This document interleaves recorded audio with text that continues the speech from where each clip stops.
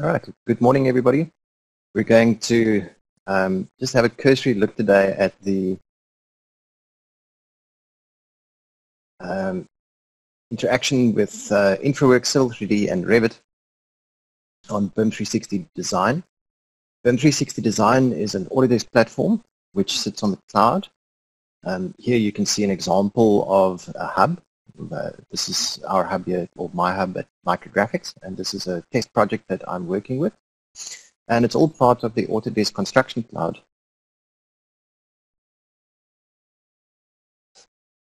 There's the Autodesk Construction Cloud, and Autodesk is pushing a lot of money into the cloud at the moment because of all the buildings that are going to be constructed in the next 10 years.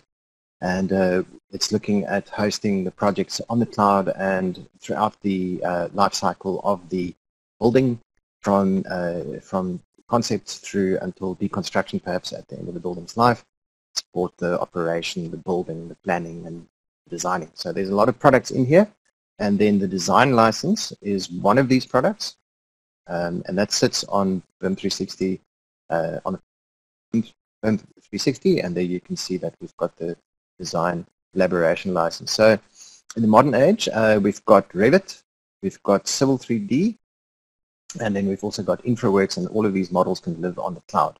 So although I don't work with these every day, I did investigate how they interact with each other. So I'd just like to give you some information on that today. The agenda for today is to discuss, first of all, the coordinate system that we use in South Africa. We're going to look at using Infraworks for initial site context, and then opening an Infraworks model in Civil 3D. Obviously, one can work further with that then, and exporting topography to BIM 360 from Civil 3D, and linking BIM 360 topography into Revit. So that's the typical sort of workflow that we're going to look at. So we've got somebody else that's joined as well. Take a screenshot of this. I got that.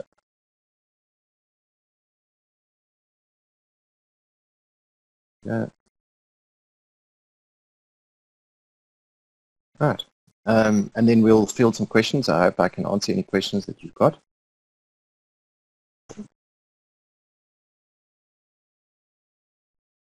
All right, so first of all, which coordinate system do we use for South Africa? Well, this is a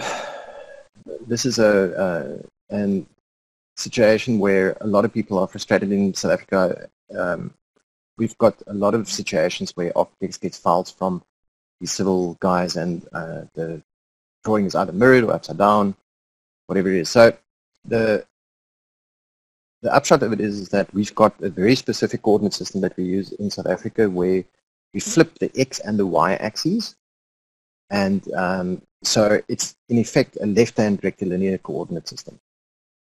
While this is great for accuracy within South Africa, and a lot of our coordinate systems are designated as such, it does not play well within the software, in the sense that while you can set up a model in Civil 3D using the South African country kit that has the UCS coordinate system aligned as needed, and where the point styles and so on list first Y and then X to indicate that we've swapped X and Y, that model doesn't port very neatly into or between Infraworks and Revit. So what some companies do is they use a different coordinate system, UTM coordinate system, or some other such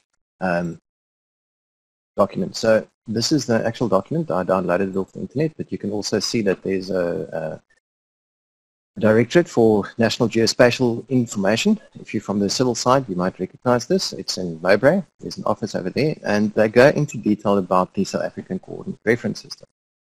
And it's quite involved, and you can see they've got different projections for the planet, the ellipsoid and the geodetic, and so on, what the datums are. I'm just going to scroll through this so that you can see what it's about. And then they perform a mathematical transform to map the coordinates into X and Y. And there's the reference to Archimedes hook, of course, that's the main beacon. And then they go into the transverse Mercator projection, and how that is done, and so on and so forth. So there's some zones that you can see here, and typically these are the South African zones. You can see they're quite small. So because these zones are small, the transformation is very accurate. Right? So if you use a South African coordinate system, you can expect a much better accuracy than, for instance, a universal transverse Mercator system. And they'll go into a little bit of maths on what the transforms are and then what sort of error you can expect. And that really is what we are dealing with in South Africa.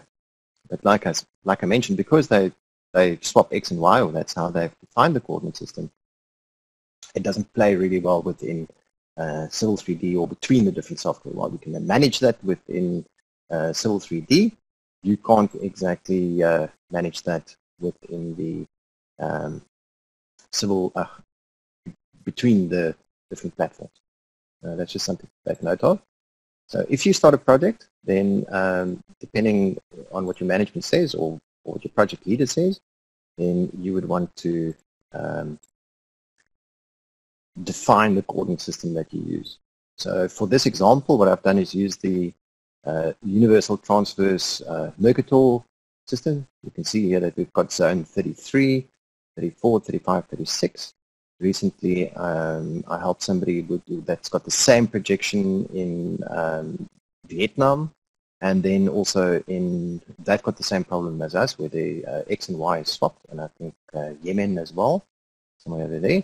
And then recently also I had a look at the Western Australian. So what makes this nice is, although it's not all that accurate, mostly accurate or sufficiently accurate for, say, roads and infrastructure, but it is just something to take note of. It's not going to be as super accurate as the South African coordinate system. But the UTM system is the one that I've used for this example.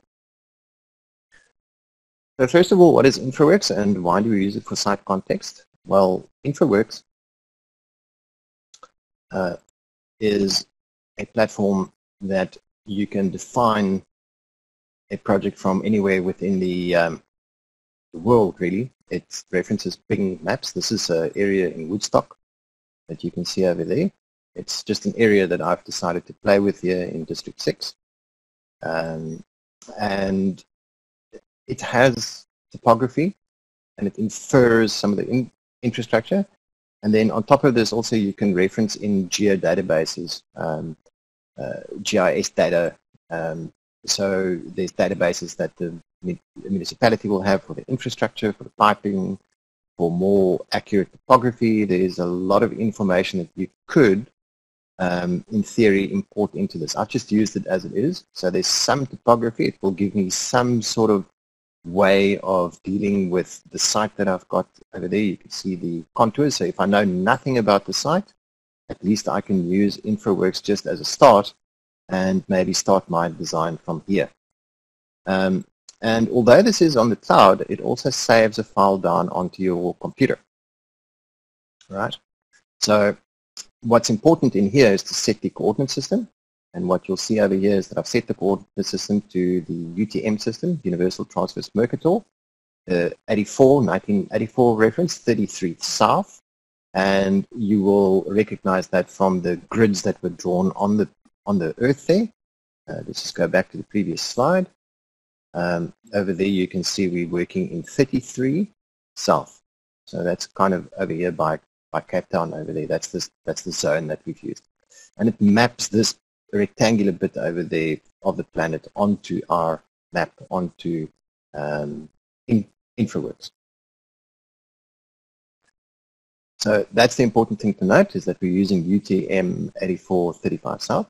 There's a lot that you can do in Infraworks. You can design infrastructure in here, bridges, railways, roads.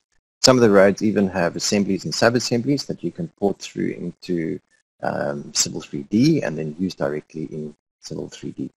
And what it does is it stores this file on the computer. And there you can see the path to this. It is in my documents, Autodesk Infraworks models, Autodesk 360, and then it's got some other identifier for the project. You'll have to open that to see the SQLite database file that you can then open directly from within Civil 3D. So just to recap, the basic idea is you use Infraworks to get the initial context of the site, and to link in GIS databases and whatever information you'd like, and maybe do some initial design of the infrastructure, and then you'd like to go into more detailed design within Civil 3D, and that is now where we go next. So within Civil 3D, you can save a file in the cloud as well, just like with Revit and Infraworks. You can also now save directly from 2021. You can save directly into the cloud to share that model with other people. Of course, with an AutoCAD file, you wouldn't be able to work as two people in the file at the same time, but what we do in Civil 3D is we use data shortcuts. You might be familiar with this term, and then we can split the team up into individuals that work on specific areas of the design. Somebody might be doing the alignment, somebody else the profiles, and so there's different topographies and landscaping or terraforming, whatever it is that you need to do in there. But we can host that in the cloud as well. So when we open up, let me just show you Civil 3D quickly. This is now the Civil 3D, and what you'll see in here is that this topography is directly from the Infraworks model. All I've done over here was to create a surface, and in the definition of the surface, I've used some edits just to subtract or add FG, and you can see FG. So I think let's not make this complicated. Let me just say what I've done. I've isolated, I've got two sites where I've got buildings, and I've used the large topography that came in from the Infraworks file, and then I've isolated the areas where I'm going to build the building. So even though there's a big surface in here, I've just composed a new surface with a boundary around the building, because this ultimately is what the architect is going to be interested in. So what I'd like to do, and what I've started doing in Civil 3D, is to do some grading for the base of the building. And of course you can do parking lots and roads and curbs. There's so much that you can do in Civil 3D with regards to topography. And it's much more useful in that sense if you have somebody with the capabilities and skills to do the site work around your building in Civil 3D than what it is in Revit. And so it's a much more powerful way in which you can get the topography done. Most companies will use Revit. Some companies do use Civil 3D. But, you know, if you try and do a parking lot, I've worked with the add-ins for Revit where you can play with the topography, and it's not nearly as powerful as what Civil 3D is. So if you do a parking lot for a shopping center, for instance, you'll find that it is so much more powerful to use Civil 3D. It's much more accurate and so on. So that's really the thinking behind it, is that in the BIM workflow within the AEC collection, we've got these programs. Why not use them?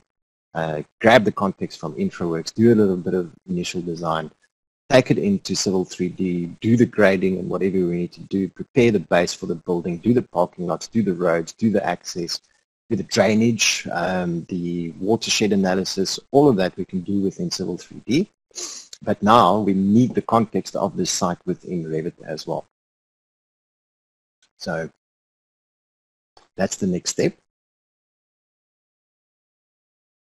Right, so what is important, it can bring in the, when you do your drawing, on the settings, if you right click on the drawing name, you can see that you can set the coordinate system, and in this case the coordinate system is the same as the one that we are using within the Infraworks file. It's the UTM WSG 1984 datum, zone 33 south, it's in meters, and the centimeter is 15 degrees. So it recognizes the name, or you need to have both of the coordinate systems exactly the same, of course, for it to be geolocated. And once it is geolocated, then within your Civil 3D, you can see the background image there. That did not come from Infraworks. That came from the geolocation, the automatic geolocation within Civil 3D, using the BIM aerial. Just put on a hybrid map for you, then you can see what that looks like.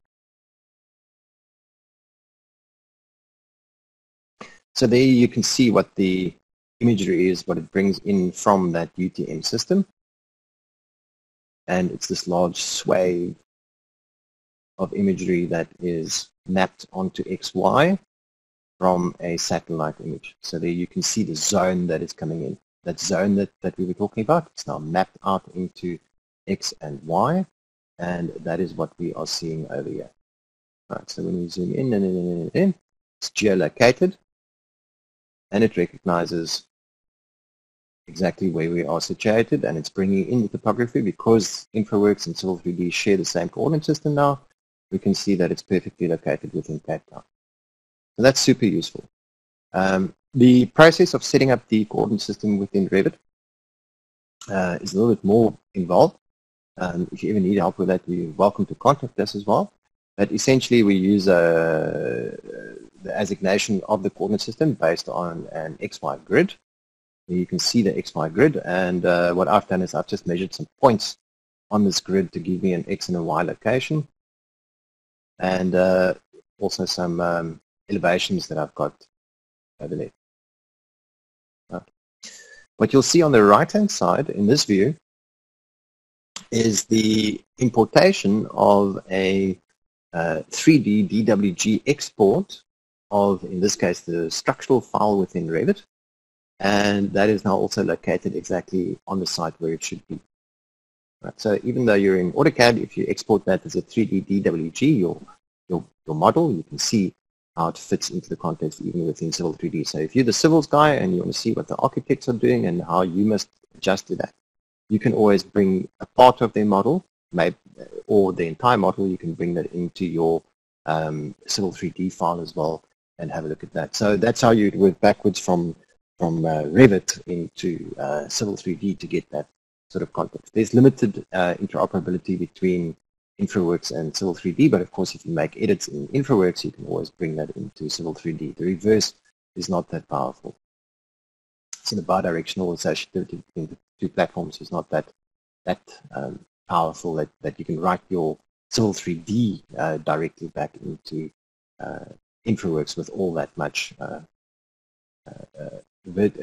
ability than what you can go in the other direction.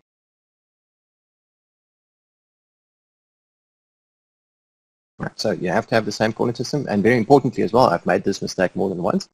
The first time I came across this, I was in Mauritius looking at a highway over there, and it just would not open the file for me, and the reason was it was still open in Infraworks. So if you want to open a SQL database or Infraworks file, a SQL-like database in Civil 3D, then you must close down Infraworks. You can't have the two programs open at the same time. So it's maybe something also just for your information. Right, so for argument's sake now, you've done a lot of work designing this platform, designing the roads, the drainage, the parking lots, and whatever you've done, and you now want to share this with the architect. And because we are maybe working from home, we'd like to have that on the cloud.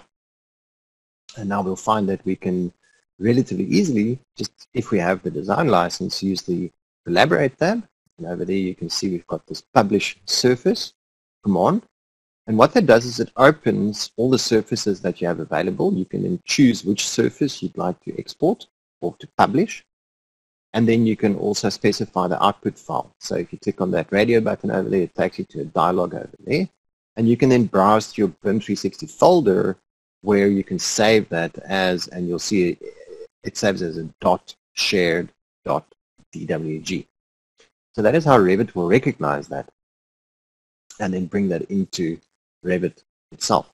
And you can update that from time to time, reload it into Revit as the design goes on. So civil guys can do their design, and then every now and then the architects will update their model. See, my Revit has closed down. We'll try and see if I can open that for you shortly. Computer is struggling for resources at the moment because I've got all of these programs open at the same time. It's quite simple. You might have seen this in Revit already. It says link topography, and that just then browses to the BIM 360 platform. And if you've set your shared coordinate system up directly between the models and in between Revit and Civil 3D, then you'll see that it just links directly into position. So that should be automatic. There are some other tools as well. You've got the shared points tool between Revit and Civil 3D, but I found that to be, although it was super accurate and dead on, you must either use one or the other.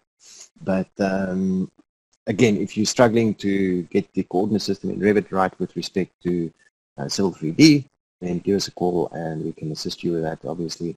But the left-hand coordinate system, of course, that South Africa has, or the swapping of the X and the Y so the Z is into the ground, that makes Civil 3D incompatible with Revit, because in Revit then what we do is we don't have the X and the Y that correspond to the same X and Y within Civil 3D. And that's why we use the UTM system. Okay, so let me just show you what that looks like in Revit. I'm going to close down Infraworks. I think we've seen what we needed to see in Infraworks. And then also Civil 3D. There you can see this, the Civil 3D file.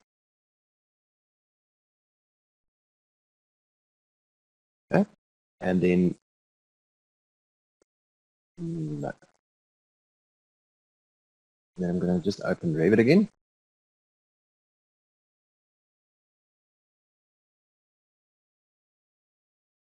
Yeah, so it's a great resource. The fact that I know that topography is usually a challenge for most people in Revit, so I prefer this Civil 3D. It's a great opportunity also to get a consultant working with you to do the site and parking lots and roads and whatever it is that you've got coming into Revit, export it, publish it into the cloud, link it down onto Revit, and then you've immediately got your context of the site work.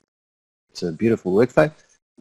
It works really well. You can have a team of civil engineers working on the design or the infrastructure around the building, and immediately you can see that context within Revit, so you can do your architectural design just with topography linking. And it acts like topography in Revit as well. Although you can't edit it, it still looks exactly like a normal topography would. So I do apologize. I had Revit open just now, but I think the computer is just running out of resources, and it would have closed Revit down. All right, so here's Revit, for instance, and from our BIM 360, I think the file that I was working on is this one over here. There we can see it.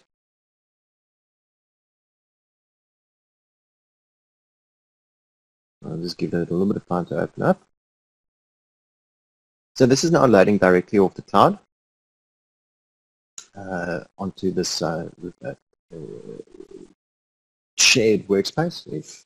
And within Revit, it's much more powerful than it is within the AutoCAD verticals. Or in Infraworks, you can work more than one person within a file as well. But in Revit, it really comes alive because now we can work as a team on the same model. So if you've got a team of architects or engineers sitting at home and they're all working together on the file, they can all work in the same file at the same time. It's the same as if you're sitting in an office with a local area network.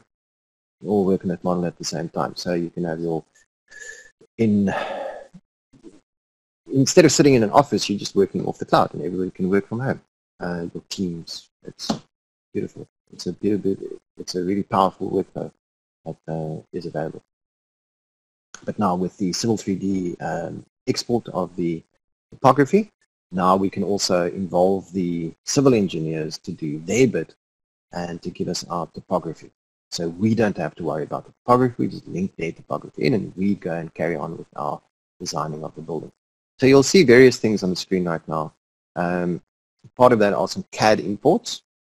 That's just a sheet that was generated for the two different locations over there. You can see them, right? And then these are the topographies that were linked in. If you click on one of these, you see it says it's a topography link. And you can put it in by shared site as well, so it's very much like a normal link that you bring in. And there's not much that you can do with it. You can just put it in a workspace, and that is linked directly through the insert menu. When you link the topography, you'll see that you can go into BIM 360 and you can then link a topography in. But it all depends again on the coordinate system, and that's why we had a look at that to start with. And I typically just save it into a shared folder. You'll see it appear just now. Just to show you that it's sitting on the cloud. There's our shared BIM, should be shared BIM. And within the SiteWorks. And there we can see the topography. So that's where you can, it's not,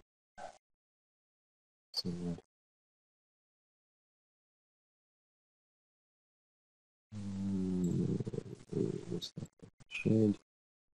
If we look in there, and we'll find that file.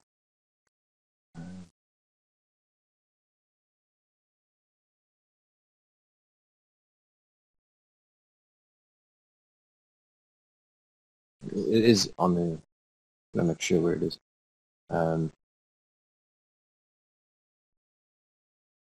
There's our shared BIM folder.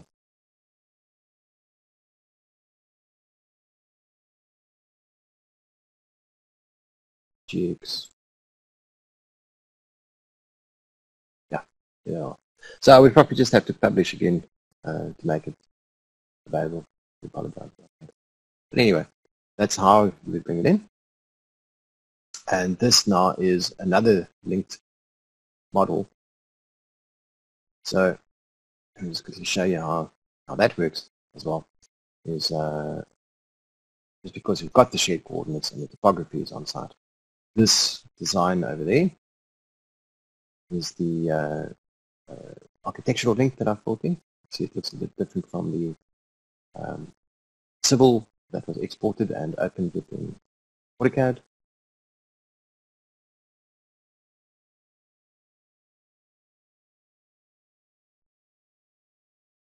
There's our design collaboration folder. If I bring in the Tier 1 architectural model, then I can say by shared coordinates and open. Okay, and let's think this one. That's already been built in.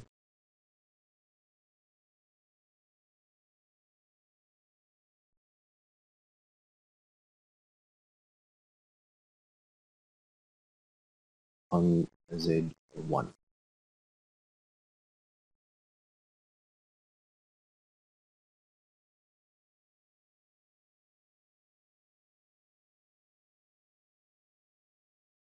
Right, so cloud models, they work a little bit different to a local area network, and you would have to set up the coordinate systems correctly. So everything's coordinated, it's in place, and that is in essence how we manage the models on the cloud.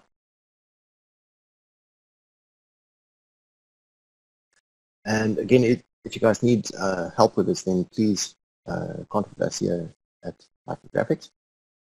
You see our contact details on the screen over there. But I would recommend you look into that. I know of some vertically integrated companies that have already done this, and they've got great success with that. I don't know if any of you have any questions. We finished it a little bit early, but if you have any questions, now's the time to ask.